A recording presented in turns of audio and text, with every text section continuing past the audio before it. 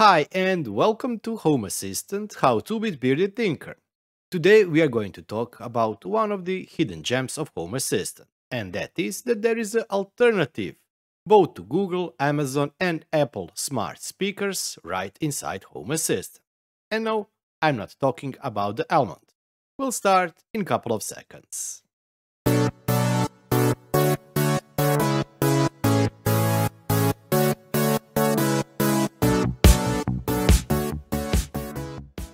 There are a lot of ways to communicate with your Home Assistant instance. You can do this via the sensors, for example, door window sensor, motion sensors, etc. There are also additional hardwares that you can hook up to your Home Assistant, such as Google Smart Device, Amazon, or Apple Smart Speakers. And all those allow you to either send the commands to those devices or have reaction announced or set to those speakers. Some of you have even tried Element, but only 4,000 users or around 3.5% of you are using the internal Home Assistant integration called Conversation. And what Conversation is? Well, it is actually conversation with Home Assistant, the way to communicate with it. There are some internal commands, but the biggest flexibility of it is that you can create your own questions and answers to those questions. So today we will be integrating it inside Home Assistant. Unfortunately for this, you cannot use UI, you have to go to YAML files, but that shouldn't be the issue. So that will be the topic of today's video. But there are some limitations to it. Unfortunately, not all browsers are supported and also iOS is not supported.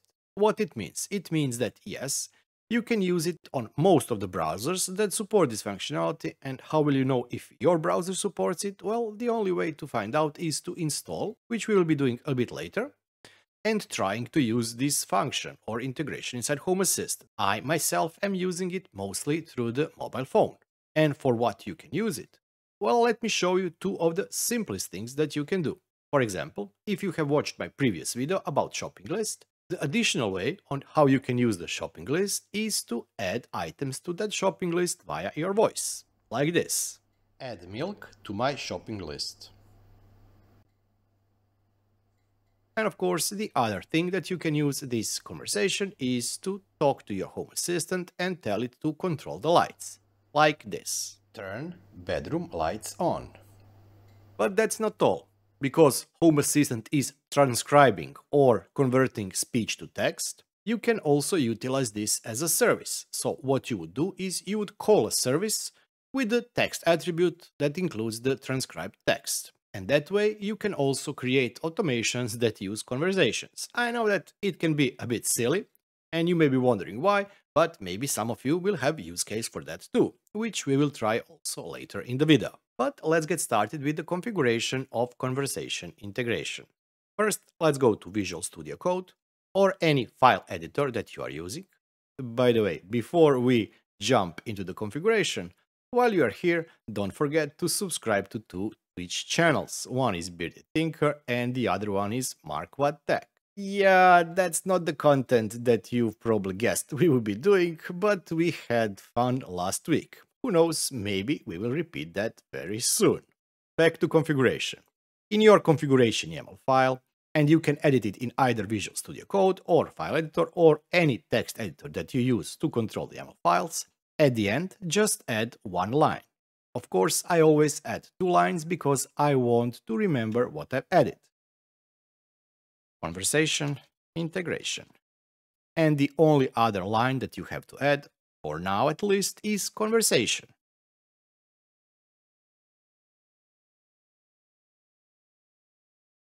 And that's it. Save if you need to save the file. Go to configuration, server control, check configuration because you should always check your configuration between restarts. While we wait for Home Assistant to restart, I really would like to thank everybody who has become my YouTube channel member and is supporting me that way. Thank you all for all of your support. And also I would like to thank everybody who has watched, liked or subscribed to my channel. If you too want to support the channel, you can do so by clicking the join button down below. Thank you.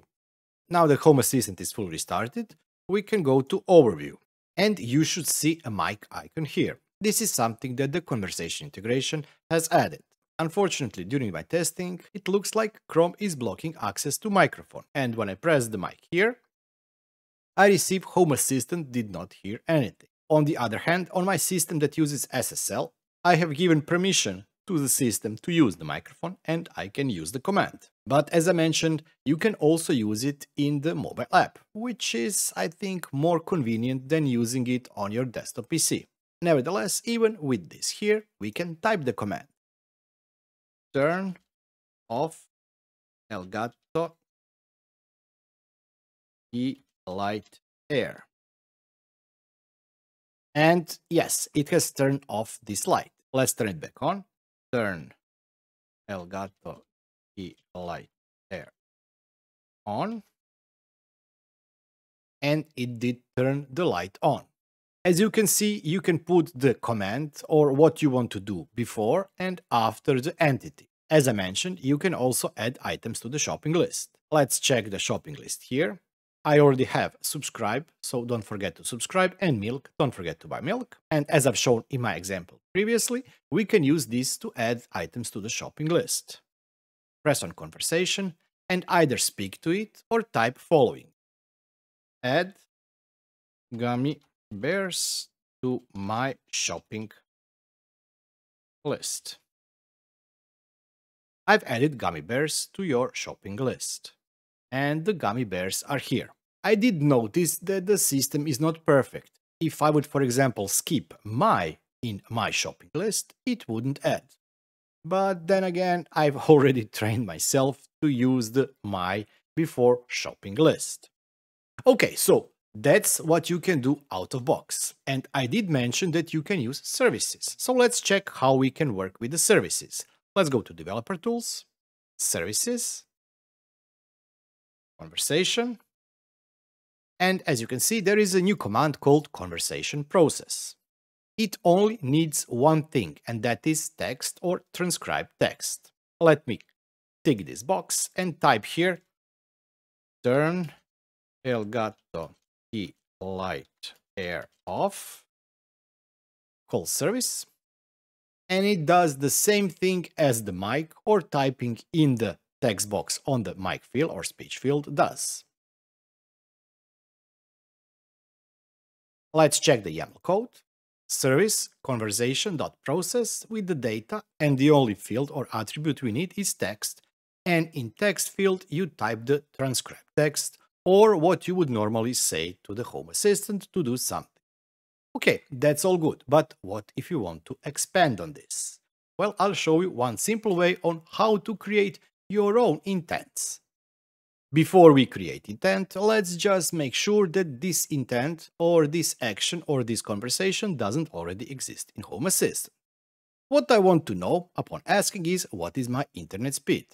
So I already have this fast.com download speed, but I want to ask question what is the speed and I want to receive the answer. So let's check here.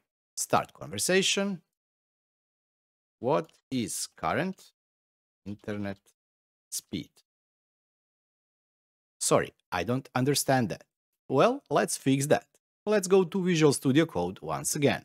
Unfortunately, at this point or until devs do something about it, there is no way to create or edit intents inside the UI. And you have to go to the configuration YAML file or create a linked included YAML file where you will be keeping everything related to conversation. Let's create our first intent. Intents, plural, and give this intent name. Let's call this one internet speed. Now we have to list the questions, and if I'm not mistaken, you can have multiple questions that would give the same answer. So it can be, for example, what is the current internet speed, how fast is the internet, etc. Well, let's try. I haven't tried it so far.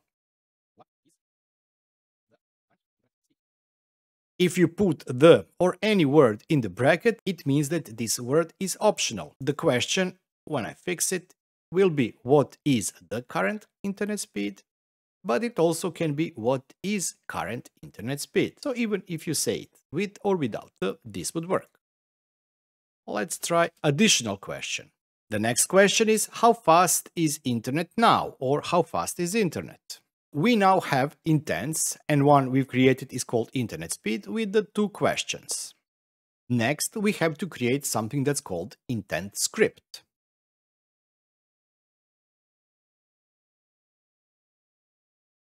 And we have to create it for the internet speed.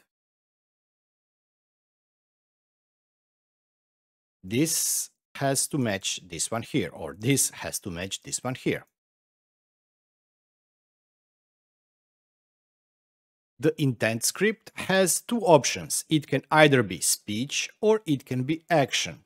So for example, if I would use this to turn off my internet speed, I could create an intent speech notification that would say I have turned off the internet.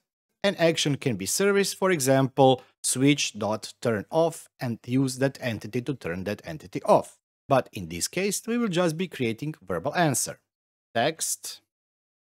If you remember, we also use text when we call the service. So once again here, we will be using that text. And I have already prepared code. It will say current internet speed is, and then I'm pulling the state of the sensor.fastcom download. If you want this to look nicer, this is how I would do it. Any other or future intents can go here. My second intent. And my second intent would then have its script here. As I mentioned, just to make sure that you didn't miss it, you can have speech with text,